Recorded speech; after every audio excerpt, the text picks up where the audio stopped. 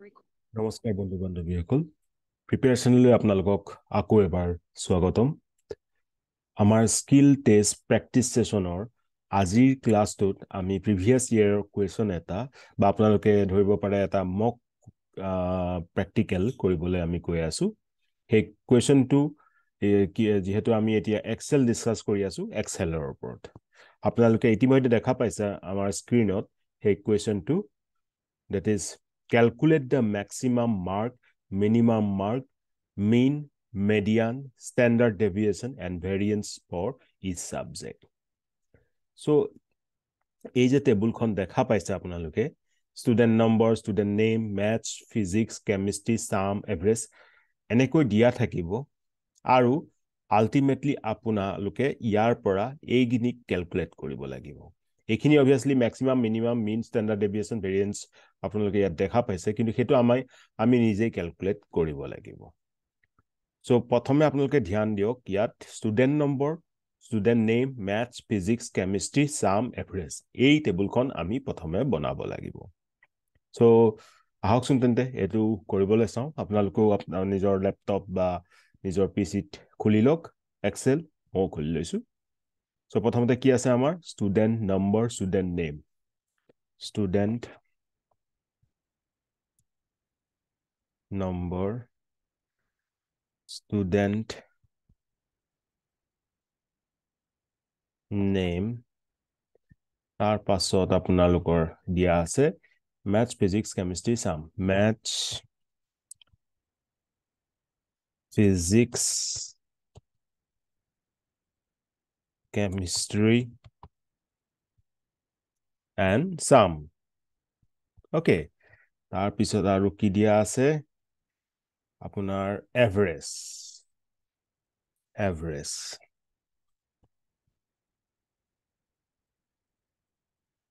okay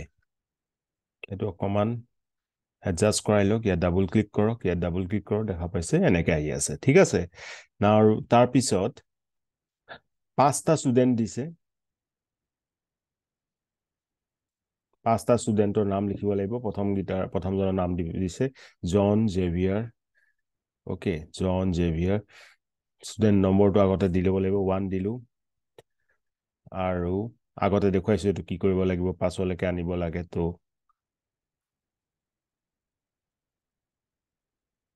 ঠিক আছে 5 জন type কৰি যাওক মোৰ লগত তাৰ পিছত আছে ক্লেৰা and Linda okay then marks প্রথমে কি দিছে 85 100 88 90 95 85 100 দেন 95 ৰ পাছত ফিজিক্সত কি দিছে আপোনাৰ নম্বৰ 75 78 72 লিখি লওক আগতে 75 78 82 তাৰ পিছত কি দিছে 72 95 82 72 95 82 okay chemistry কি দিয়া আছে 60 85 75 80 99 60 75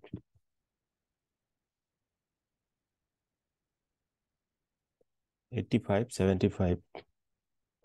85 yes এটো ভুল নকৰিব যি দিয়া আছে হেটো লিখিব লাগিব 75 then 80 99 80 99 ওকে এখিনি লিখিলো আমি এটো এটা ভালকৈ এটা বৰ্ডাৰটো সেট কৰি লব এখিনি ইতিমধ্যে মই দেখুৱাইছো ক্লাছত ঠিক আছে সেট কৰি ললো সামটো উলিয়াম কেনেকৈ সাম উলিয়াম সিলেক্ট কৰিম তিনটা তাৰ পিছত অটো সামত ক্লিক কৰিম আহি গৈছে 220 ঠিকে আছে না সকচোন 220 ঠিকে আছে ওকে তাৰ পিছত আৰু গম পাইছে কি কৰিব লাগিব ঠিক আছে টানি দিলু এটো আহি গৈছে 220 263 235 265 276 এভাৰেজ উলিয়াবলৈ কৈছে ওকে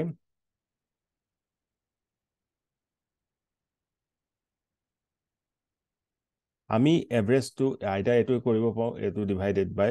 কেইটা আছে আপোনাৰ এটা দুটা তিনটা আছে ৰাইট সো সদায় ফৰ্মুলা এইটো ফৰ্মুলা বুলি কওঁ আমি ফৰ্মুলাটো ষ্টাৰ্ট কৰিব লাগে ইকুৱেল চিম্বল দি পেলাই ইকুৱেল দিলো কিটো কোনটো সেল যেটো সেল হয় সৰি কোনটো সেল আমি দিব লাগিব এটো সেল ৰাইট এটো সেল ডিভাইডেড বাই 3 সো সিলেক্ট কৰক ডিভাইডেড বাই ৰব মই এটা ব্ৰেকেট দি দিছো দেন এটো সেল divided by 3 73.333 আহি গৈছে 73.333 আহি গৈছে ঠিক আছে মানে আমি শুদ্ধ এটো ওলাইছে সো বাকি গিটাৰ কাৰণে একো কৰিব নালাগে আপুনি টানি দিয়ক লাষ্টটো 92 চেক কৰক 92 ঠিক আছে এতিয়া আমি কি কি উলিয়াবলৈ কৈছিলে আৰু maximum minimum and mein standard deviation এই তিনিটাৰে ম্যাক্সিমাম মিনিমাম লিখি লওক প্ৰথমতে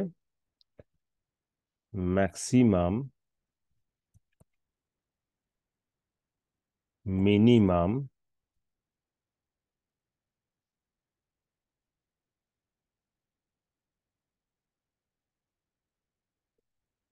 mean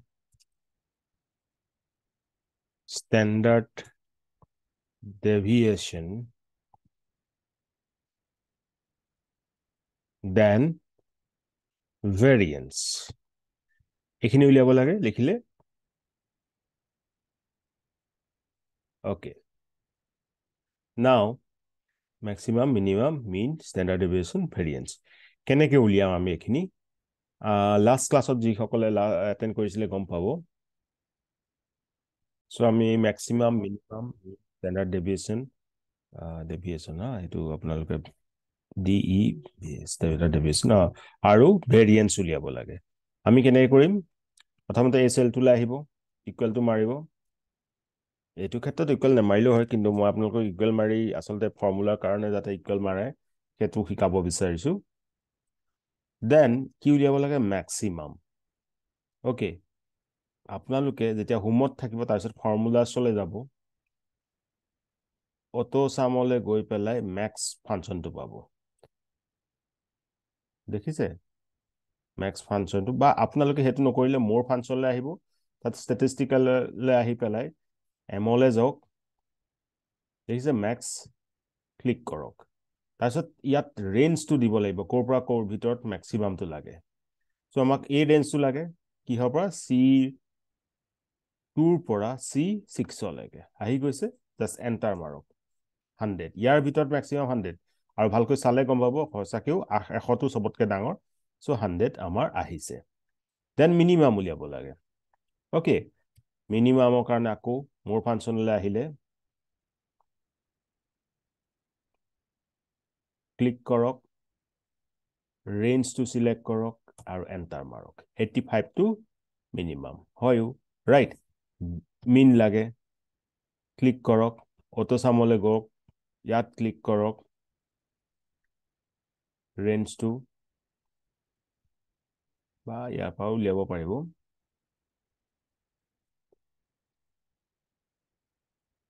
জাস্ট আমি এটা সিলেকশনটো ভুল হৈছে কাৰণে হৈছে কেনসেল কৰক ওকে অটো সামলে আমি কোড উলিয়াব লাগে মিনত এটোতে উলিয়াব লাগে ওকে ইয়ালে তাৰপিছত মোৰ ফাংশনলৈ গ'ল এভাৰেজত ক্লিক কৰক ক্লিক কৰি এন্টাৰ মাৰক 91.6 আকৌ স্ট্যান্ডাৰ্ড ডেভিয়েশন আকৌ এবাৰ আহক মোৰ ফাংশনলৈ যাওক ষ্টেটিষ্টিকেললৈ যাওক স্ট্যান্ডাৰ্ড ডেভিয়েশন ST ৰাইট এইটো হ'ব তাৰপিছত সেলটো হেই কৰক সিলেক্ট কৰক এন্টাৰ মাৰক দেন ভেৰিয়েন্স ইকুৱেল টু মাৰক মোৰ ফাংশনলৈ যাওক ষ্টেটিষ্টিকেললৈ যাওক প্ৰথমটো ৰেঞ্জটো সিলেক্ট কৰক এন্টাৰ মাৰক 35.0 সো গম পাইছে তো হেনেকে আমি এই ফৰ্মুলাখিনি উলিয়াইছো আৰু এটা বহুত ইম্পৰ্টেন্ট হয় কাৰণ আপোনাৰ এইটো সুধে আচলতে এইটো বস্তুটো ঠিক আছে এটা টানি দিলো এই ইয়াত ধৰি পেলাই তো যাতে এই দুটা কলমৰ কাৰণেও এই ম্যাক্সিমামটো আহিছে আমি গম পাইছো 95 আহিছে ইয়াত 99 আহিছে ৰাইট হয়নে ম্যাক্সিমামটো চক ইয়াৰ ভিতৰত 95 হয় ইয়াৰ ভিতৰত 99 60 দৰে টানি দিলো মিনিমামটো পালো তাৰপিছত আকৌ আমি নি পেলাই এইটো টানি দিলো ঠিকে আছে তাৰপিছত ষ্টেণ্ডাৰ্ড ডেভিয়েশ্যন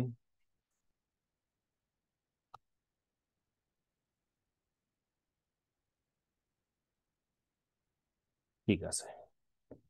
সো মই ম্যাক্সিমামটো উলিয়ালো মিনিমামটো এবাৰ চাই ল'ব পাৰে 72 হয়নে ইয়াত 72 ইয়াত আপোনাৰ 60 মিনটো ঠিকে আছে নে এবাৰ ইয়াত কোৱেশ্চনটোৰ লগত মিলাই চাব পাৰে 80.4 ঠিকে আছে 80.3 ঠিক আছে 14.237 8.96 সো গোটেইকেইটা আমাৰ মানে কাৰেক্ট ওলাই গৈছে সো এইটো কোৱেশ্চন আছিল আজিৰ বাবে এইটো কোবাৰ ভালকে সেট কৰি দিয়ক ইয়ালে আহক ঠিক আছে এইটো আছিল আজিৰ আমাৰ প্ৰশ্ন যেটো আমি সলভ কৰিলো প্ৰিভিয়াস ইয়াৰৰ আৰু ক'বলৈ গ'লে তো এটা মক টেষ্ট হিচাপেও ল'ব পাৰে মই এক্সাৰসাইজ হিচাপত পাই পেলাই সংগ্ৰহ কৰি পেলাই আপোনালোকৰ আগত সলভ কৰি দিলো আৰু এতিয়া আপোনালোকে এনেকুৱা ধৰণৰ বেলেগ কোৱেশ্চন আহিলে এক্সেলত য'ত আমি ফৰ্মুলা ইউজ কৰিব লাগে আৰু এনেকা টেবুলত ফৰ্মুলা ইউজ কৰি পেলাই ম্যাক্সিমাম মিনিমাম মিন ষ্টেণ্ডাৰ্ড ডেভিয়েশ্যন ভেৰিয়েন্স এইবিলাক ষ্টেটিষ্টিকেল ফৰ্মুলা কেনেকৈ ইউজ কৰিব লাগে হেতু আপোনালোকে গম পালে ৰাইট এইটো কৰি পেলাই চাব আৰু মোক জনাবলৈ নাপাহৰিব যে আপোনালোকে বুজিছে কৰিব পাৰিছে নে নাই পৰা ঠিক আছে কিবা প্ৰবলেম হলে সুধিব আৰু ঠিক আছে দিয়ক তেন্তে আজিলৈ হিমানতে সামৰিছো কাইলৈ আকৌ এটা নতুন কোৱেশ্চন আনিম আপোনালোকলৈ আৰু এইটো সিকোয়েন্সটো চলি থাকিব okay then take care bye bye জয় অসম